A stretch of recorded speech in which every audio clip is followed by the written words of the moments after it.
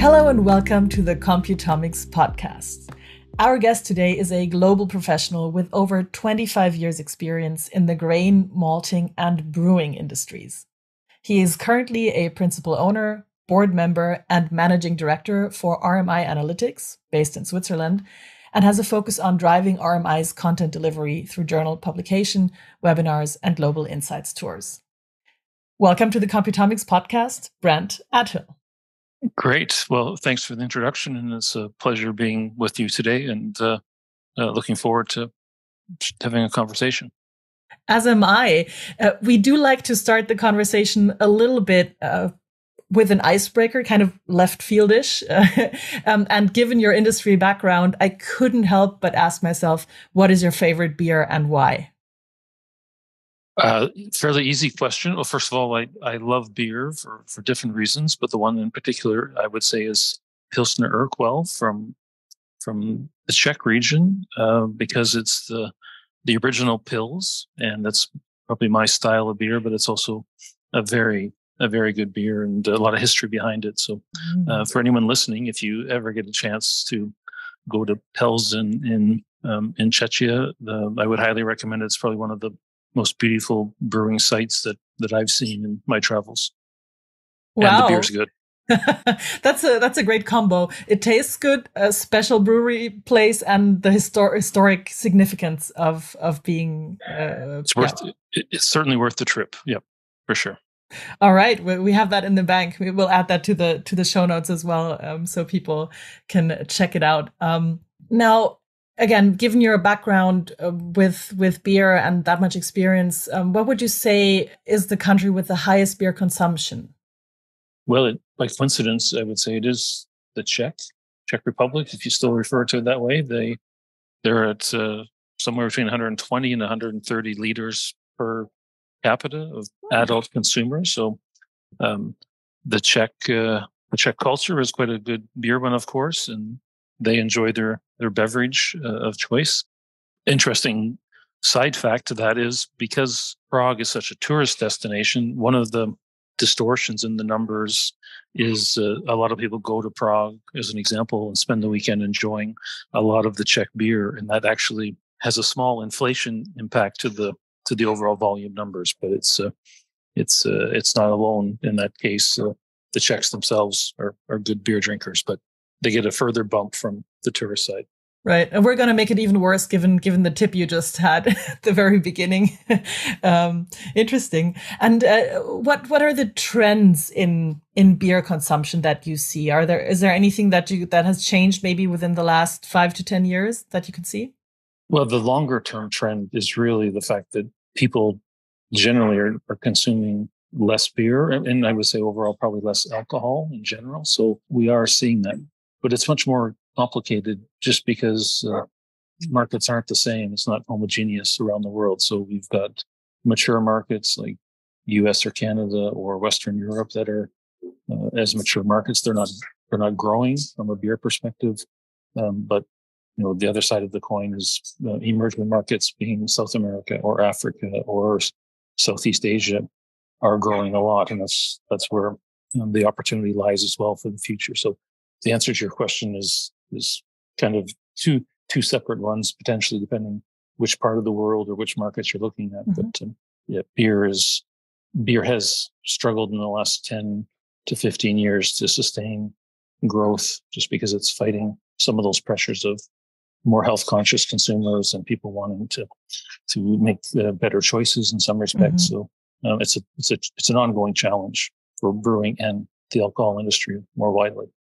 For sure. So I would assume then that non or low alcohol beer has gotten much more of a market share, even like within the beer consumption that is still happening. Yeah, for sure. It's still very small in terms of the overall proportion of the beverage industry. So beer is the best example, but you also see it expanding. So you start to see non-alcohol wines and some people making non-alcohol gin, for example. So even in spirit. So there is a lot of effort behind it for that potential going forward. But of course, it is still in the infancy. So it's very small volume-wise. But clearly, the mega trend is certainly positive for that segment. Mm-hmm. And in the new emerging markets that you mentioned, are they more traditional in their consumption, or does that maybe higher part of non-alcohol beer also is it also seen there? Yeah, a little bit. Again, it's different, if I say it that way. One of the benefits of emerging markets is the fact that the economies themselves are growing. So you've got less disposable income, for example. So they're in a totally different place. They don't maybe have the same amount of disposable income. So they would probably buy more mainstream beers because they're more affordable. Mm-hmm. But the way the brewing industry looks at it is over time, as the economies develop and as people earn more money and therefore have more disposable income, they, by human nature, they do tend to try to enjoy the better things in life. So in the beer example, they would try to eventually grow where they move from a mainstream beer or even economical beer brand to something more premium. So everyone wants the finer things in life. And this is an example, even in beer, that people would like to ultimately be able to drink a premium product. And by holding a premium product, they are, in a way, kind of demonstrating some of their financial benefit. Mm-hmm. Yeah, that makes total sense. One thing that I noticed, or it might, obviously this is just my one person seeing things, so the data might be off, but I got the sense that there's more microbreweries around and more craft beer. So because we're based in Germany, and here the you're actually not like with the Reinheitsgebot, with the rules for what you can put in beer. For a long time, craft beer had a bit of a hard starting spot, maybe. But even there, you can see it now that it's becoming more of a trend and people like to experiment. And like you said, maybe try different tastes and be a little bit more selective in what they drink. Yeah, for sure. And that's a global phenomenon as well, right? It would have, you could say it started in the US, and the craft industry in the US is indicative of that. And, but it is spreading more globally, but it does fit what you said and what I said come together in the consumers. If they want something premium, craft is premium. It's also artisan or craft, and it's made locally. So these things are all beneficial in terms of supporting craft in the growth of beer. Mm-hmm. And can I just say to our audience, if you hear something in the background, you have to know our guest is always on the move in his job. So we are actually talking with him. We have the luxury of talking to him while he's traveling. So if you hear a little bit of laughter in the background or sounds like that, that's what it is, just so you know where we're at. I really appreciate that you took the time, even under these circumstances, being like, where are you even? I didn't even ask. Which airport lounge? I'm in Helsinki, just on my way back to Switzerland. So nice. I was up looking at a brand new malting facility in Finland. So it's all related. As an example, that's some of what we do. Someone's investing some money to keep the supply chain modern and fulfilling a much needed function. So yeah, that's as an example. That's the sort of thing we try to shed some light on these things where people are making investments or really putting some effort into moving things forward. Nice. Well, Brent, you've been in the brewing and malting industries for a super long time.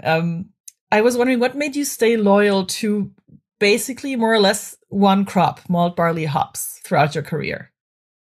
I wouldn't say necessarily it was by design, but I guess kind of in some ways my career has followed a natural path. I was in grain related industry and dealing with farmers, and the next step in my career, which was moving from grain to processed grain, that was the malting industry.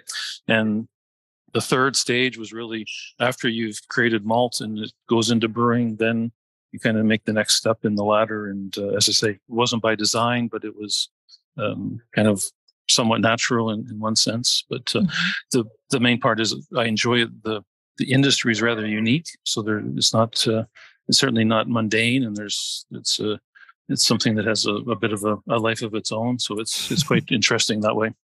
I mean, that just begs the natural follow-up. What is unique about the industry?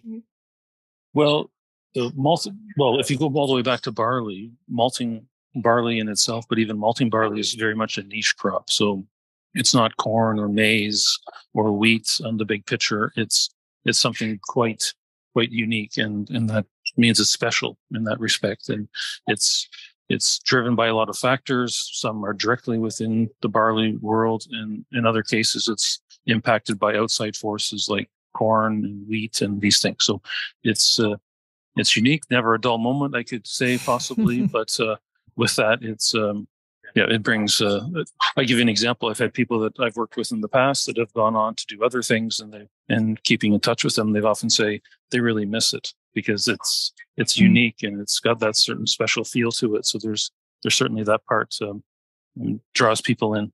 Mm-hmm. Makes sense, yeah. And I guess with RMI, you're in the middle of it. You're providing certain services. Can you give us a bit of an intro to the work that RMI is doing? Sure. Well, I guess the way what RMI does, I guess we provide I would say a specific function in the supply chain. First of all, we're unbiased, so we're not buying or selling barley or malt or anything in that way. So we don't have a vested interest, other than we're just trying to gather the insights that we feel are important, mm-hmm. and put our take on it, give our thoughts of what's the relevance of these things, and we pass that back to our clients and through our monthly newsletter and so on. And that's the value that we do, is to take my experience and relay it to people and so on. So that's our primary role. It's really market information, supply and demand information that we put our thought process to and share those insights. People don't have to agree with it all the time, but they can certainly take it for what it's worth and where it's coming from. And of course, if people have questions, they don't hesitate to reach out to me and try to delve in a little deeper. Mm-hmm. Maybe given that you provide such market insights, if you can you name one at the moment where you say, like, okay, maybe in the last edition of the newsletter, or one that just stuck in your mind would be an example, what would be a current market insight? Well, we're in the middle, so there's a seasonality to it. So we're in the summer season in Northern Hemisphere, and that comes with weather issues. So we've had you're based in Germany, so you could think of the last month has been abnormally warm and abnormally dry, which might be good for beer consumption, but it's not good for crops like barley and wheat. So those are insights. So right at the moment, we're dealing with potentially a smaller barley crop than we thought 2 months ago. It's a smaller crop for sure than what we had last year. So we've been through a rough period. We had some drought issues in the past 2 years.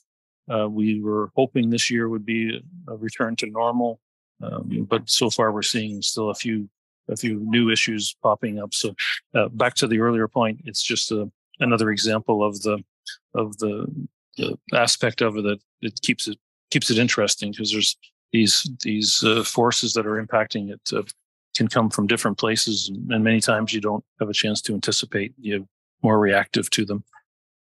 Yeah, for sure. I mean, I was gonna, or this is actually, this leads very well into another topic that I was thinking about, especially given that you have such extensive background in supply chain strategies, developing them. What challenges do you see in the barley supply chain, both at the moment, but also obviously looking into the future?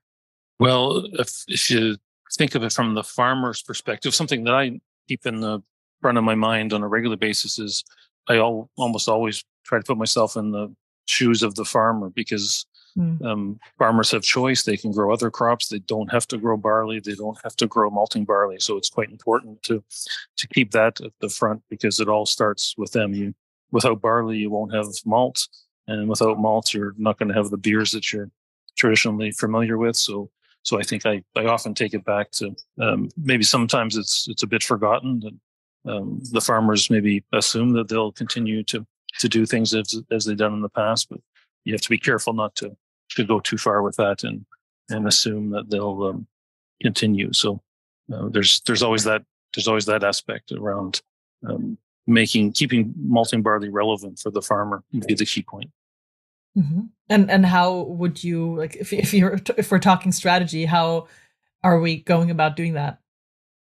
As an industry, and the things that you see all the time, you think about variety development and bringing new varieties to the table that are higher yielding or provide better disease resistance, and these things directly lead to a better outcome for the farmer, better yield, or a better quality outcome that gives you a better chance to be selected, if we call it that, for malting barley. I guess maybe a key point that would be good for the audience to think about where we are in the world.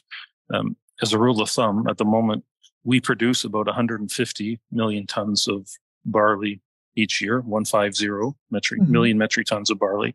We use about 25 million metric tons of barley, malting barley, for malt production. So we use 1 out of 6 tons of barley for the malting process, for brewing and distilling and food. The other 5 out of 6 tons of barley goes into the feed segment, feeding cattle and so on. So why that's important to know is that in one way, we would say for malting purposes, we select the best of the barley. So whatever the quality is best of those varieties that are approved for brewing and malting, they're selected. So the farmer wants to have the best quality because they want to get in that 1 out of 6 ton selection rate, because they do get paid a premium for malting barley versus feed barley. So that piece is quite important. And all these things that are done, new varieties, new inputs, new chemicals, reducing disease or warding off insect damage and so on, they all have a direct correlation to the farmer's result, both yield and quality. So it's very important. Yeah, makes total sense. I guess you just mentioned providing more resistant varieties, because we were talking, or you were mentioning before, climate change, droughts, high temperatures. These are challenges that are not going to be going away anytime soon. What role do you see for technology in tackling these challenges, but also the other challenges that the supply chain is? Well, like almost in any part, not just in agriculture, but in almost any facet of life, data is important. So the more data you have, you can learn from that. The plant breeders, for example, that are creating new varieties, data is very important for them, because the more data they have, certainly they might have, as an example, they might have 1,000 new variety lines to choose from. But they need to, out of that 1,000, they need to down select to 100, and then those 100 will be reduced down to 5, and eventually 1 or 2 of those 1,000 will eventually pass through. So you need the best of the best, and really you can't make those decisions without data. So you do that, and if you're looking at inputs, fertilizer and chemical applications, that's all data driven. You run field trials. You do one field with fertilizer, or one without, or one with new fertilizer versus the baseline or the traditional. And the differences between those are all pieces of data that help you decide what to do going forward in terms of selecting either a new variety or a new production process. Is that something that you're employing at RMI too? For example, artificial intelligence or other tech?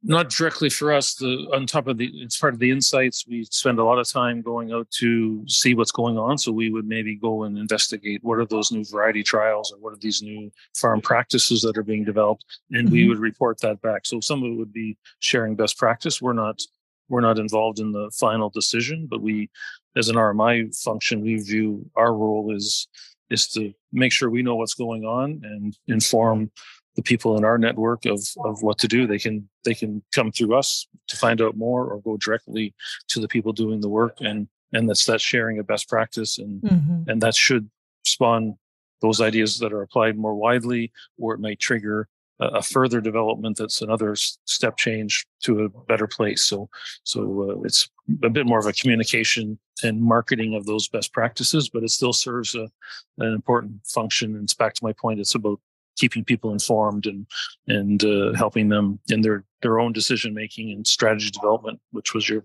earlier question. Right.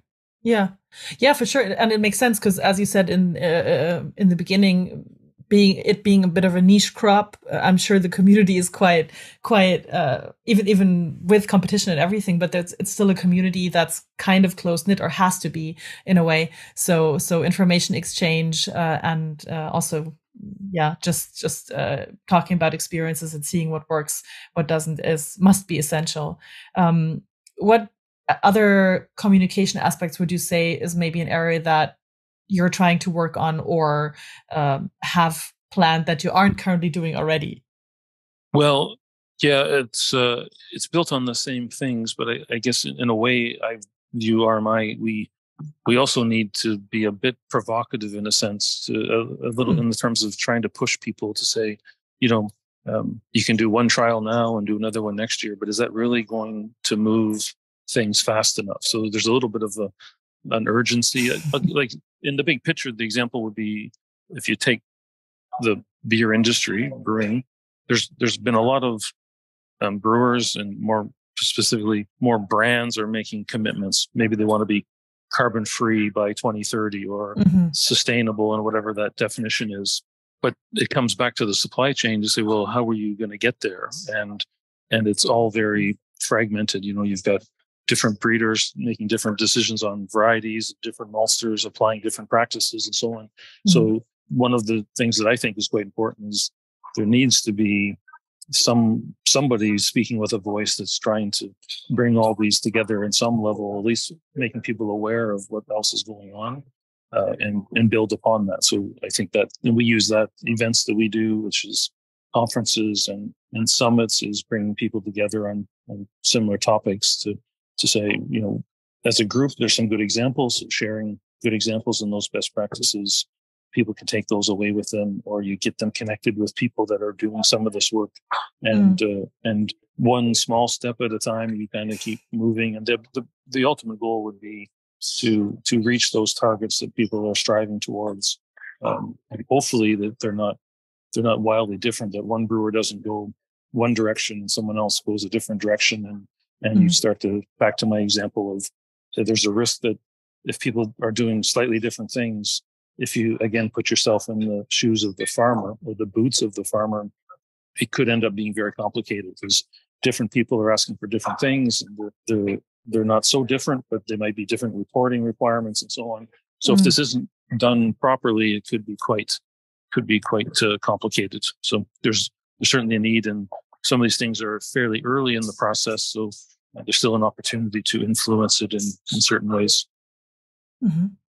So maybe as a final question, you did mention the importance of these networking events and conferences besides the Insights tours. When's the next conference? And is there maybe something you'd like to highlight as far as the program or the concept there? Yeah, so our main conference is every 2 years. We were in Antwerp in March of 2022, and in March of 2024, we're going to Rome. So we're going to a very, very nice destination. It's on the 5th to the 8th of March, and we will bring more or less 300 people from the global supply chain from all the major geographies of the world come together from the supply chain, and we'll have 2 days of discussion that are kind of touching upon all the key things to be considered. And we probably won't, to be honest, make a number of final conclusions because some of these things are never finalized, right? The journey on sustainability is a continuum. So this is just to keep moving it ahead and keep bringing to life the successes, and also raise some of those questions of, so what's next, or can we move faster, and what are the roadblocks to speeding up? So it's there's never a lack of topics. It's really for us our biggest challenge, to be honest, is we need to boil down to get the right 3 or 4 topics on the agenda and get the right speakers there to inform people and provoke some of that thought.